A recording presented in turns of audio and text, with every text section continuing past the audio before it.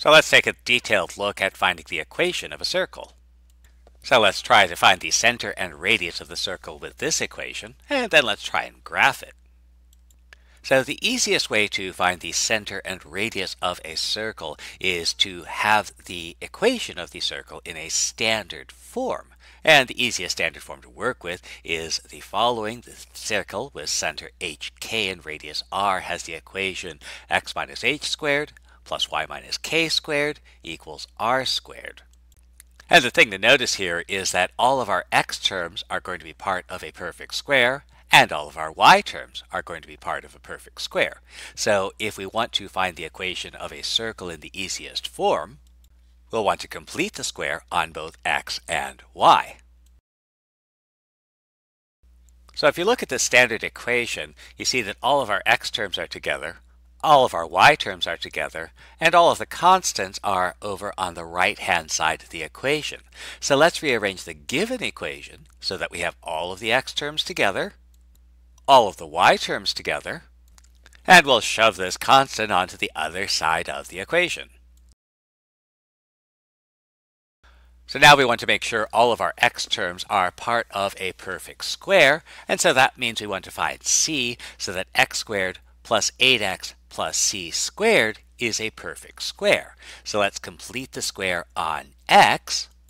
So our first term, x squared, well, that's the square of x.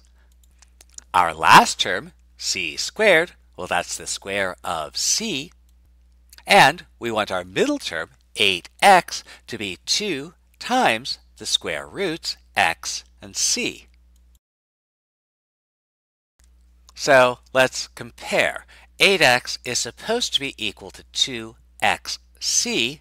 Well, I can rearrange these factors over on the right, so I can move the 2 and the c together, and I see that 8 times x is supposed to be the same as 2c times x. So that means 8 must be equal to 2c. So we'll solve for c. And we find that c must be equal to 4, and this means that we want to add c squared, 4 squared. Since this is an equation, we can add 4 squared to one side as long as we pay for it by adding 4 squared to the other side.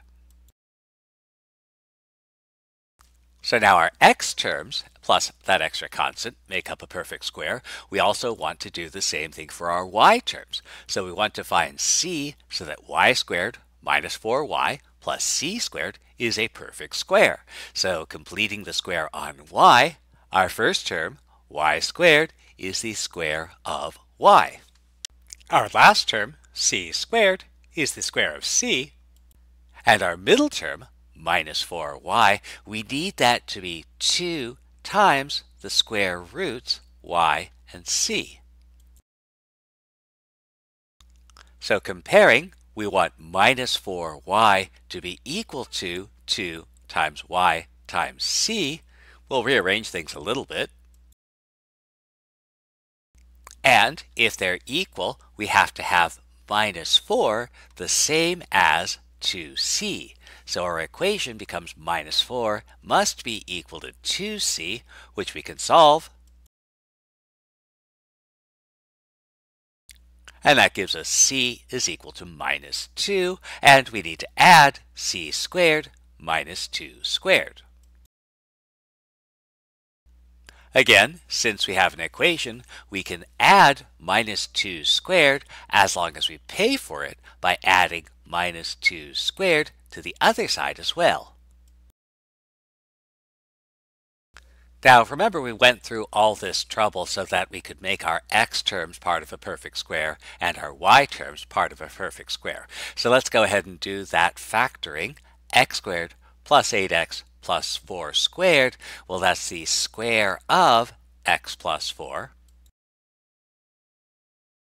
And y squared minus 4y plus minus 2 squared, that factors as y minus 2 squared. And while we're at it, let's clean up some of this arithmetic. 4 squared is 16, and minus 2 squared is 4. And equals means replaceable, so everywhere we see x squared plus 8x plus 4 squared, how about right here, we can replace it with x plus 4 squared. Everywhere we see a y squared minus 4y plus negative 2 squared, we can replace it with a y minus 2 squared.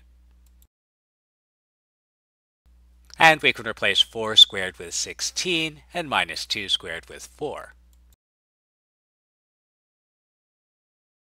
Bringing back our equation of a circle, we actually want this in the form x minus h squared plus y minus k squared equals r squared. So we want to rewrite this x plus 4 squared as x minus something, x minus a negative 4 squared, and then this mess of arithmetic, 44 plus 16 plus 4, well, that's equal to 64, which is equal to 8 squared.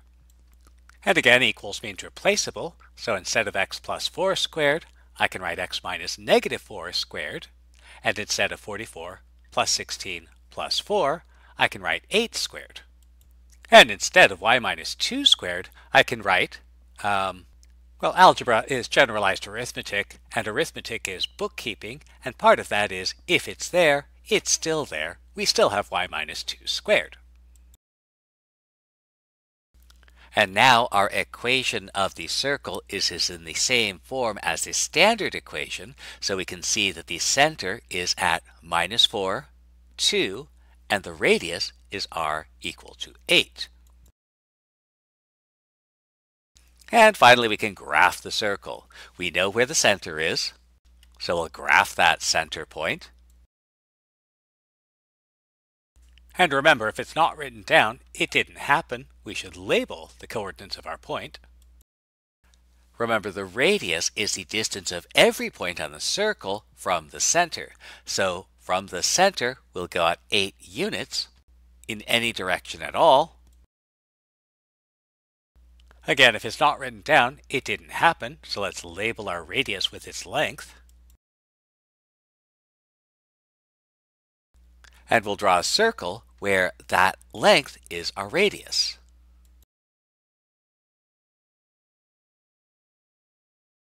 And again, if it's not written down, it didn't happen. We should label our graph with the equation.